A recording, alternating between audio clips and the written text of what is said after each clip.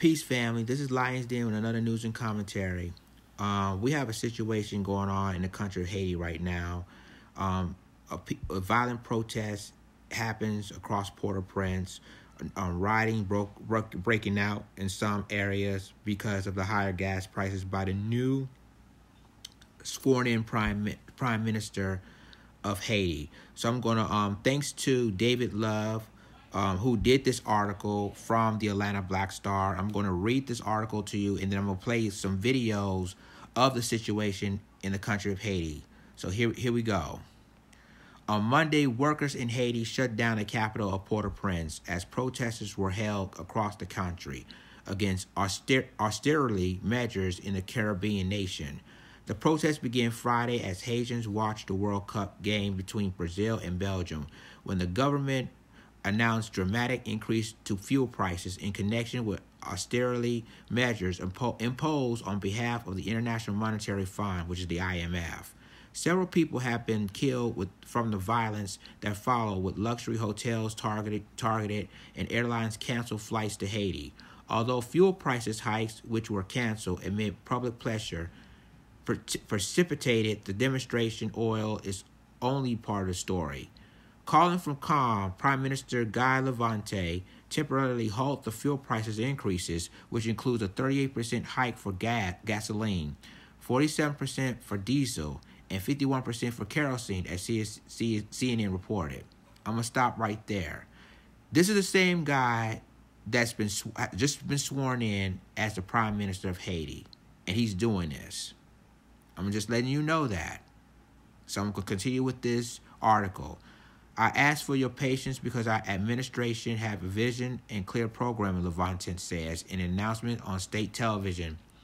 In his statement, the leader defended the agreement with the IMF, which would have called for an end to public subsidies from petroleum products and would have provided the country with an initial $96 million in loans and grants from the IMF and World Bank.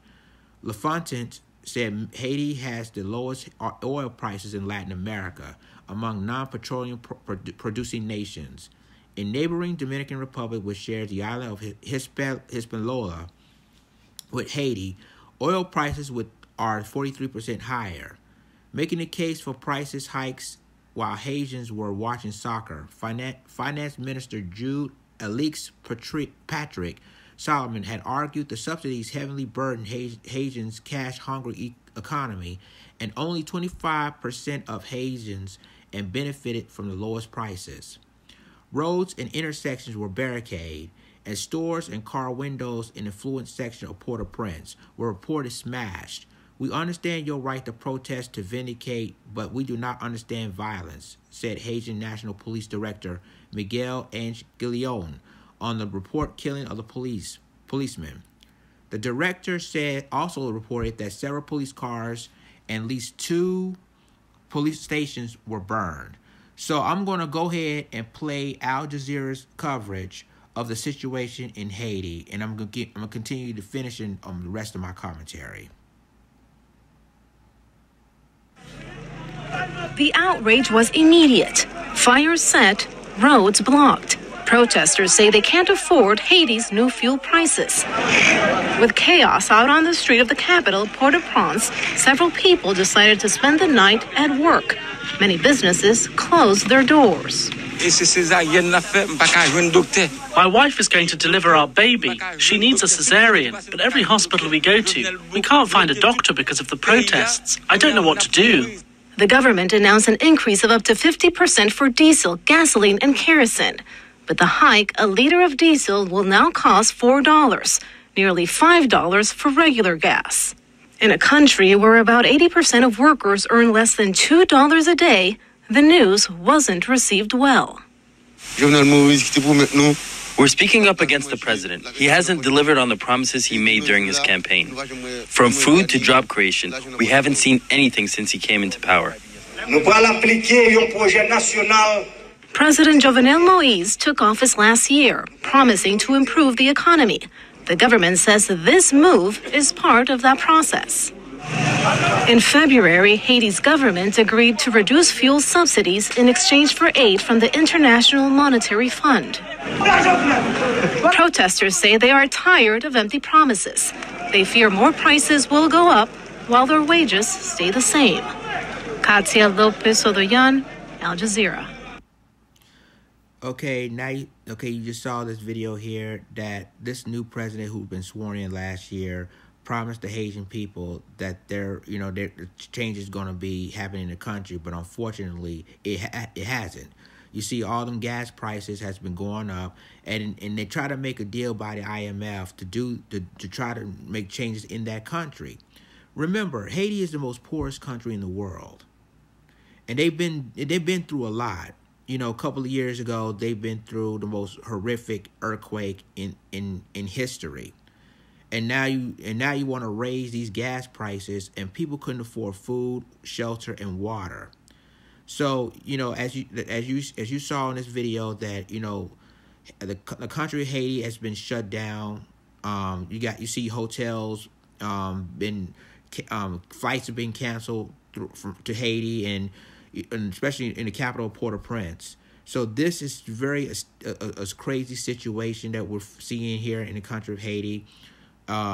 You see a lot of tourism are going straight down because of this violent protest over there. So the way I see it, ladies and gentlemen, that the country of Haiti is in turmoil, and basically you see the president making promises he couldn't keep, and the people of Haiti is fed up with it. They're really fed up, and as you see rioting, and you see a lot of police stations have been burned to the ground because of the riots in the country of Haiti. Now, and again, you have people and they just sworn in making promises. It's like puppets. They're putting puppets in the country of Haiti, trying to make things better, but instead it make things a whole lot worse. As you can see, ladies and gentlemen, like I said before, I'm going to go ahead and play another video. And this is another video of what's going on in Haiti. So bear with me. Okay, this is another video of the situation in Haiti. This is from Global News. Global News is a Canadian news broadcaster company, and it shows what's going on in Haiti. And as you can see, because I'm going to try to ignore try to edit this commercial here.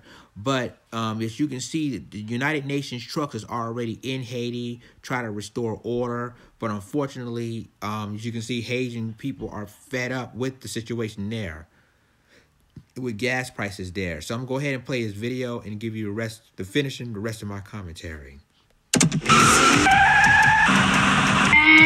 Car Week is back with Speed Demons. We just set the ultimate land speed record. Truck Wars. Trucks are what makes America run. Hot Rod and Muscle Cars. They Give me a second commercialized because it's playing a commercial here, so You don't have to worry about the it price. happens. So just give me 1 second so you can go ahead and play this Car Week. situation in On Haiti. now, on History. Okay, sorry folks for the commercial, but here's the actual video. This is from Global News, like I said, from the Canadian Broadcasting Company, of the situation in Haiti. Here it is.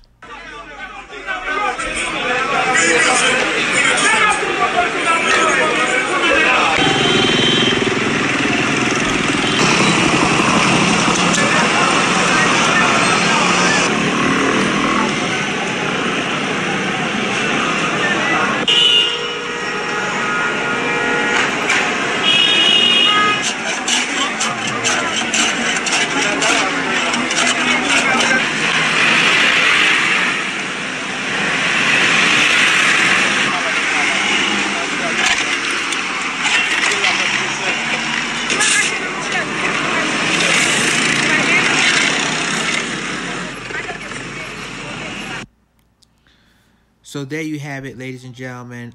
People in Haiti are suffering because they couldn't afford getting food, water, and when you raise the gas prices, what can Haitian people do? And you saw on the previous video from Al Jazeera, a man saying he's trying to have a C-section on his wife, having a baby, and they couldn't afford going to the hospital because of these higher gas prices. So it's really, really concerning, ladies and gentlemen, what's going on in the country of Haiti.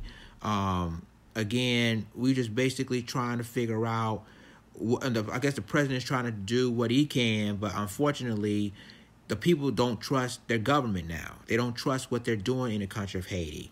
So you see, that's why you see protests across the country, especially in capital Port-au-Prince. Rioting breaks out in some areas. So because they needed change, and unfortunately, they couldn't trust their government doing the right thing. So with that, so that's what's happening in Haiti. This is really a sad situation over there, and until the new president do what's right by the people of Haiti, protests like this will continue to happen, and riots will continue to happen until changes in the country of Haiti needs to happen. Leave me your thoughts. Tell me what you think about this video. Share this video and story. Subscribe my YouTube channel. Subscribe my reaction channel, and subscribe my Black Junction channel for more news and commentary. With that being said, this is Lions Den signing off. Deuces.